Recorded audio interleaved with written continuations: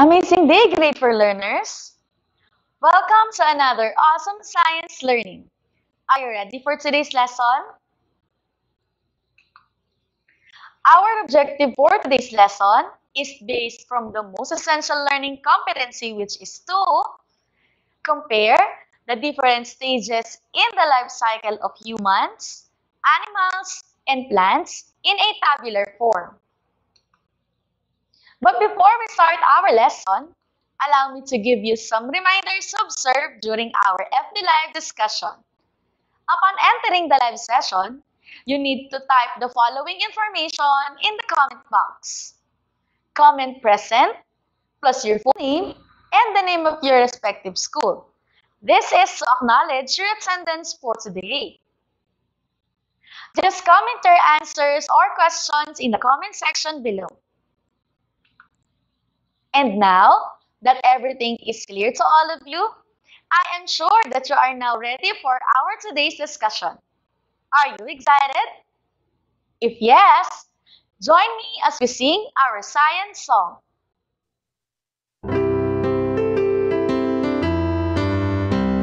It's science, science time. It's science, science time. Let's all be ready now. It's science, science time.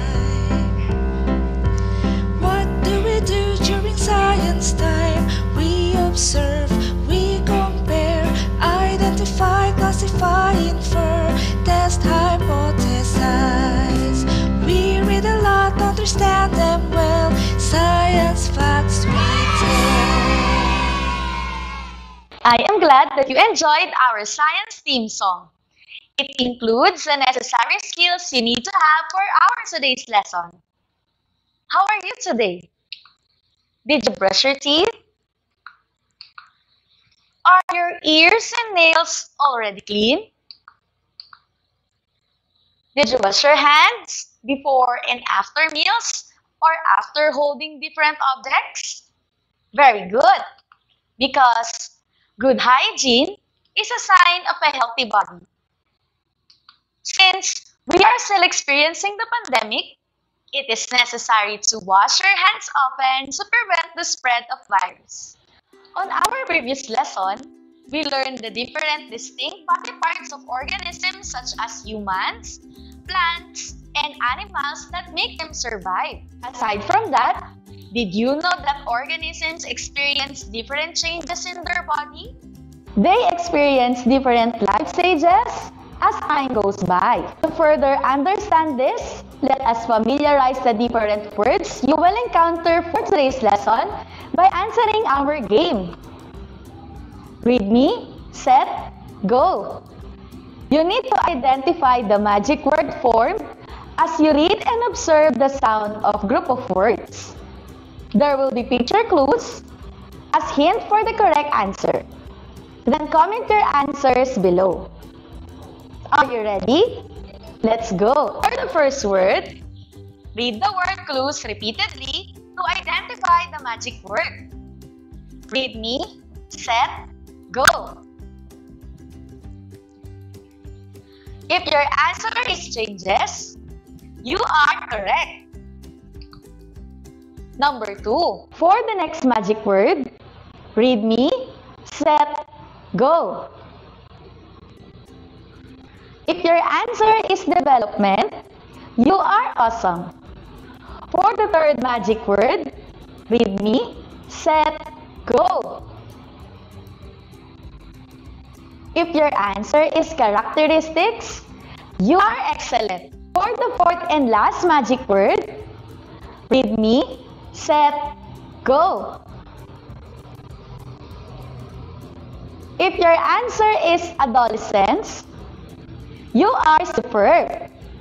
I am glad that you have answered our game earlier.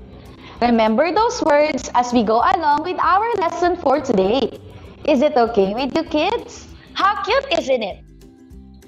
All of us start from the time our mother gave birth to us, and just like these cute babies. And just like humans, animals, as well as plants, undergo different stages of their development. A life cycle is a series of changes and developments that passes through from beginning of life to death. Humans undergo different life stages as time goes by and experience different characteristics. Those characteristics include physical, emotional, and others. Human life cycle begins with infancy. It lasts until the first year of life. The infant is completely dependent on his or her parents for survival. Next is the childhood stage that starts with 3 to 11 years old. The child in this stage learns how to walk, talk, and be more self-sufficient. Next is adolescence that happens from 12 to 18 years old, wherein it is considered as turning point because puberty takes place of changing of physical and emotional characteristics of humans, like having menstruation for girls and changing of boys for boys. And the last stage is adulthood, which is from 19 years old and above. Learning check. Let us arrange the following pictures according to the right order of the different human stages. Just comment your answer below. Are you ready? Then let us begin. Let's have this set of pictures. You have 10 seconds to observe the set of pictures carefully and type the correct arrangement for the different life stages. Timer starts now.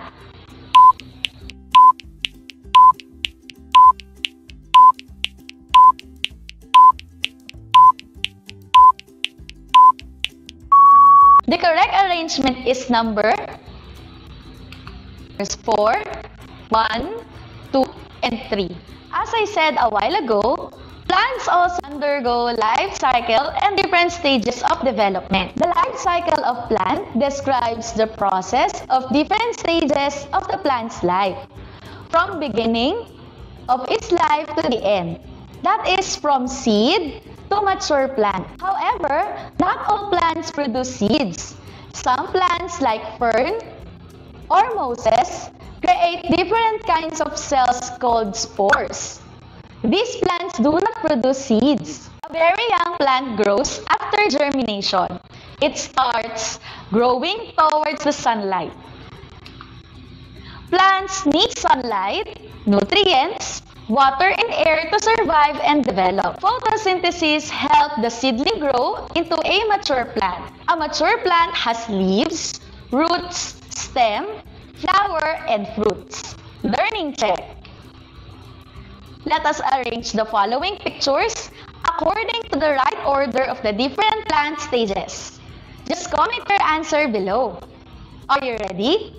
Then let us begin. Let's have this set of pictures. You have 10 seconds to observe the set of pictures carefully and type the correct arrangement of the different life stages. Timer starts now.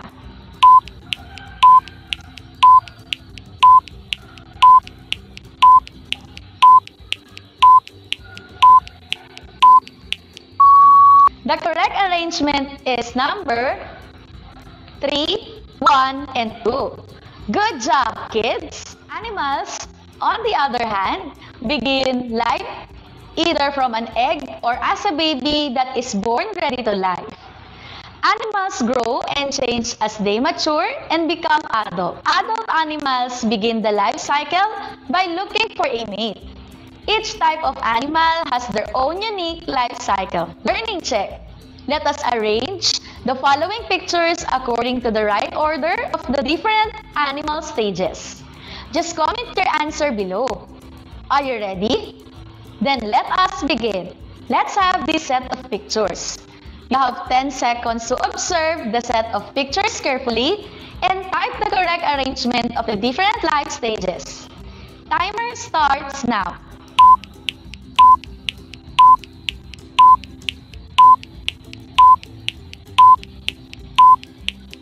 The correct arrangement is number 2, 1, and 3. Super! Learning booster. Identify what human stages are being described by the following situation by choosing the corresponding icons. Are you ready? Let's go! Number 1. A child cannot eat alone. He needs the help of his parents. What stage of human development does he belong? If your answer is infancy, you are correct. Number 2. This happens as plants have already some parts like roots and flowers for seed bearing. What stage of plant life cycle is being described? If your answer is adult plant, you are awesome. Number 3. Most people in this stage can now support themselves by having a job, and it is the time that he can make his own family. What stage of human development are they belong? If your answer is adulthood, you are excellent. Number 4. This is the stage where puberty happens and some physical changes occur like menstruation for girls and broadening of shoulders and lowering of voice for boys. If your answer is adolescence, you are great. Number 5. This is the first stage of plant development. If your answer is seed, you are magnificent. Science plus facts. Did you know that there are animals that undergo life cycle called metamorphosis? Metamorphosis is a biological process by which an animal physically develops after birth or hatching. Metamorphosis has 2 types: incomplete and complete metamorphosis. Complete metamorphosis has 4 stages, which are egg, larva, pupa, and adult. Example of animal with this life cycle is butterfly. On the other hand, incomplete metamorphosis has 3 stages: egg, nymph, or small adult, and adult. Example of this life cycle is dragonfly. And that is our Science Plus Facts. Kids, always remember all the learnings that we acquire for today's discussion. The life cycle is a series of changes and development that passes through from the beginning of life to death. There are different stages of human development. These are infancy, childhood, adolescence, and adulthood. The life cycle of the plant describes the process of different stages of the plant, the beginning of its life to the end, and from seed to mature plant. Animals begin life either from an egg or as baby that is born ready for life. Animals grow and change as they mature and become adult. Is the lesson clear to you? If yes, click the heart icon. Deepen your idea. Let's have another activity. I want you to have your paper and pen for this. You need to complete the table by identifying the corresponding age and their characteristics of the different human, plant, and animal stages. Copy first the table. I will give you 30 seconds to copy the table.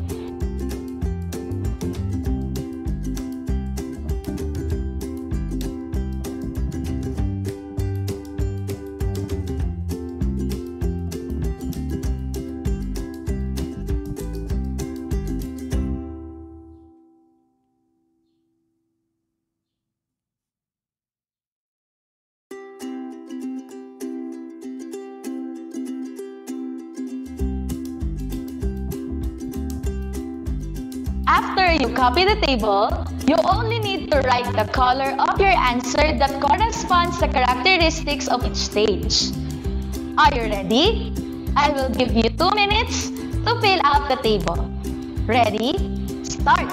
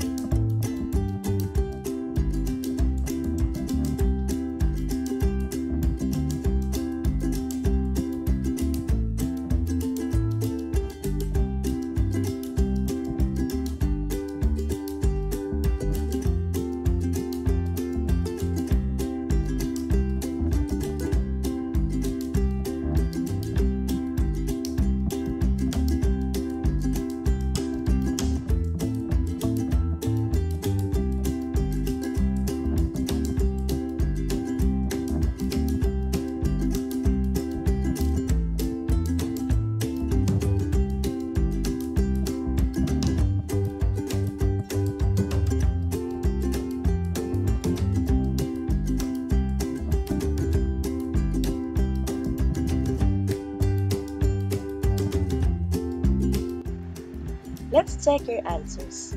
For Table 1, about humans, for infancy, the answer is color violet, where he or she is completely dependent on his parents for survival.